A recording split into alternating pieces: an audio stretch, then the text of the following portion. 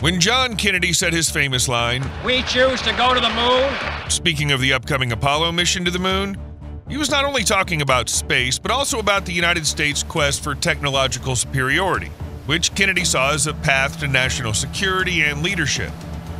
Now his name adorns the second aircraft carrier of a new generation, USS John F. Kennedy, CVN-79, which appeared in an era when military technologies are becoming more compact and conflicts are becoming asymmetrical. This begs the question, can a ship designed to last more than 50 years adapt to the rapidly evolving threats of hypersonic weapons, swarming stealth drones, and orbital surveillance systems? Or will this floating giant simply become obsolete within a decade? Today, we'll be trying to figure out exactly that.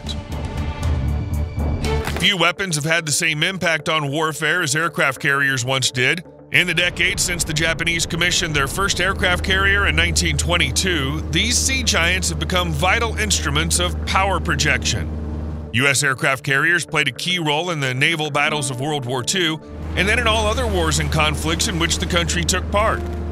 When a crisis breaks out anywhere in the world today, one of the first questions that comes to mind is, where is the nearest American aircraft carrier? Decades of hard work have allowed the U.S. Navy to field some of the most impressive and expensive ships in history, and the Gerald R. Ford class of supercarriers is no exception. To date, the ships of this class are the most gigantic and expensive in U.S. history. The length of one such carrier is 1,106 feet, longer than 3 NFL football fields lined up side by side. Its width is about 256 feet, wider than the 224-foot wingspan of a Boeing 747. And at 250 feet, the ship is taller than the iconic 213-foot Neuschwanstein Castle in Bavaria, which had inspired Disney. The price tag for one such giant turned out to be no less impressive for American taxpayers, amounting to $12.8 billion in expenses on the aircraft carrier itself and another $4.7 billion on research and development work. Although these prices are more relevant for the first ship of the Ford class, the USS Gerald R. Ford CVN-78, since the U.S. Navy has already spent $11.34 billion on the next ship, USS John F. Kennedy CVN-79. Moreover, this price reduction was made possible not only by some changes in the technological insides of the aircraft carrier, but also by optimizing the design work in general. On average, it took the U.S. about 5 years to build aircraft carriers, but in the case of the Ford class, the wait was, to put it mildly, prolonged. After all, its construction began in 2009, and it was only commissioned in 2017. On the other hand, looking at the number of innovations it carries, hardly anyone would dare say this long wait was in vain. Even with what this 100,000-ton Atlas inherited from its predecessor class, the Nimitz, it was still modernized and changed beyond recognition. The heart and socket of the CVN-79 supercarrier are 2 A-1B nuclear reactors from Bechtel, responsible for the design of almost all U.S. nuclear engines. They're capable of producing 700 megawatts of thermal power, which is 25% more than the Nimitz reactors, whose thermal power is about 550 megawatts. The electrical power will help John F. Kennedy power its new electromagnetic aircraft launch system, or EMALS, linear induction motor catapults, which are replacing the traditional steam piston catapults used on earlier U.S. Navy aircraft carriers. This system is not only lighter, but also requires much less budget expenditure and attention from technical personnel.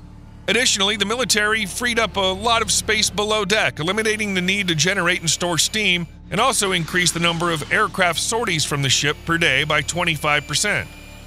But the main advantage is that it places almost no load on the airframes of the aircraft. This significantly expands the range that the Navy will be able to use from CVN-79, including the latest stealth UAVs. In addition to EMALS, engineers have found a use for electromagnets in the Advanced Arresting Gear (AAG) braking system, which replaces the hydraulic mechanism. The decision in favor of AAG was made due to the increasing number of drones used by the U.S. Navy and Air Force, especially in the foreseeable future. The Nimitz's hydraulic systems were unable to capture UAVs without partial damage due to the extreme stress on the airframe, as most drones are too light to operate the large hydraulic piston designed to capture larger aircraft. Now the military can enjoy energy absorption thanks to a turboelectric engine and reduce the impact of the arresting gear on UAV airframes. The service has repeatedly emphasized its intention to regularly increase the number of aircraft that Ford-class carriers can carry. For example, if CVN-78 can accommodate from 75 to 90 aircraft, helicopters, and UAVs, depending on the configuration and tasks, then when creating CVN-79, there was already talk about transporting 100 aircraft. However, it's still unknown whether the service will be able to achieve this ambitious goal in the second ship of the class, or whether it's more realistic to do so in the third aircraft carrier, USS Enterprise CVN-80, whose commissioning is scheduled for 2029. In the meantime, CVN-79 can accommodate the latest Lockheed Martin F-35 Lightning II fighters, proven Boeing FA-18EF Super Hornet fighters, Grumman C-2 Greyhound transports, Boeing EA-18G Growler electronic warfare aircraft, Northrop Grumman E-2 Hawkeye airborne early warning aircraft, and Sikorsky SH-60 Seahawk helicopters. As for drones, so far we're talking about the deployment of Boeing MQ-25 Stingray unmanned refueling drones, which are currently being integrated with EMALS catapults and Gerald R. Ford class arresting gear.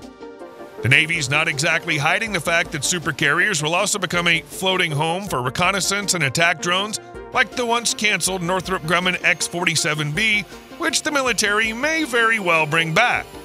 But it's not enough to just launch and land combat aircraft. They need to be armed with something. To that end, the Gerald R. Ford class, and CVN-79 in particular, received 11 new advanced weapon elevators, AWs, powered by the electromagnetic motors with travel speeds up to 150 feet per minute, capable of transporting up to 24,000 pounds of ordnance from the lower decks directly to aircraft waiting above. The main engineering idea here was to ensure that the ammunition did not cross any of the wing's movement zones when moving, reducing potential movement problems inside hangars and on deck to zero. This allowed aircraft to be rearmed in minutes instead of hours, which played a major role in increasing the peak number of sorties per day to 270 compared to 180 sorties for the Nimitz-class predecessors.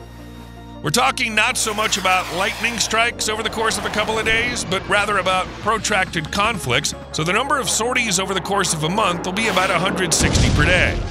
The most significant difference between USS John F. Kennedy and her colleague, the USS Gerald R. Ford, was the installation of an updated Enterprise Air Surveillance Radar (ESR) system. The decision to switch from dual-band radar (DBR), which combined S-band and X-band radars, was not entirely reasonable. After all, with this, CVN-79 did not lose any efficiency and saved American taxpayers over $350 million. Simply put, instead of the overly expensive, difficult-to-maintain, and redundant DBR, we got an easily scalable, cheaper, and unified radar for different U.S. Navy ships, while simultaneously reducing logistics and personnel training costs. Although let's not pretend that we don't mind losing Raytheon's ahead-of-its-time DBR, originally designed for the canceled futuristic Zumwalt-class destroyers. CVN-79's armament includes two REM-162 evolved Sea Sparrow surface-to-air missile (ESSM) launchers, two REM-116 rolling airframe missile (RAM) surface-to-air missile launchers, three Phalanx close-in weapon systems (CWIS), four Mk-38 25mm machine gun systems, and four of the timeless classic, the M2 Browning 50 caliber machine guns. And in case of a clash with a more technologically savvy rival like China with its DF-21D hypersonic anti-ship missiles, the U.S. is preparing to equip supercarriers with combat lasers and power armor, which the best minds of leading American defense companies are currently working on. And while there have been no convincing updates on the armor yet, testing of laser weapons has been in full swing for several years. For example, more than 10 years ago, the USS Ponce successfully tested a 40-kilowatt laser, using it to sink a motorboat, disarm drones, and detonate a rocket-propelled grenade on an approaching vessel. In February of 2025, USS Pebble also successfully completed a high-energy laser with integrated optical dazzler and surveillance Helios test, destroying an unmanned aerial target. However, the laser was first spotted on board Pebble in 2022, where a Phalanx CWIS Mk-15 had previously been installed. Helios, being developed by Lockheed Martin, is perhaps one of the most obvious laser weapons options for the Ford class. Here's why. 1. Its power is about 300 kilowatts, which is not too far from the 500 kilowatts required to destroy incoming enemy hypersonic missiles. 2. It integrates well with Aegis or AN/SPY-6 to precisely track and track hostile hypersonic targets. 3. John F. Kennedy's 600-plus megawatts of power is more than enough to power lasers of any power. Therefore, it's safe to say that Despite the technological tricks of their enemies, the newest U.S. supercarriers are also trying to keep a couple of aces up their sleeve as an unpleasant surprise for opponents of democracy around the world. CVN-79 is currently still under construction at Newport News Shipbuilding and is expected to be commissioned before the end of 2025. In accordance with the Navy's FY 2025 30-year plan, FY 2025 to FY 2054 shipbuilding plan, the U.S. intends to increase the number of ships with a crew to 381 units, including 12 supercarriers, 10 of which are Gerald R. Ford class. You think aircraft carriers will remain relevant even in the 2050s, in the face of new, less obvious threats of the future? Let us know in the comments below. And if you enjoyed the video, please leave a like, subscribe to the channel, and hit that notification bell for more content like today's. Thanks for watching, and we'll see you in the next one.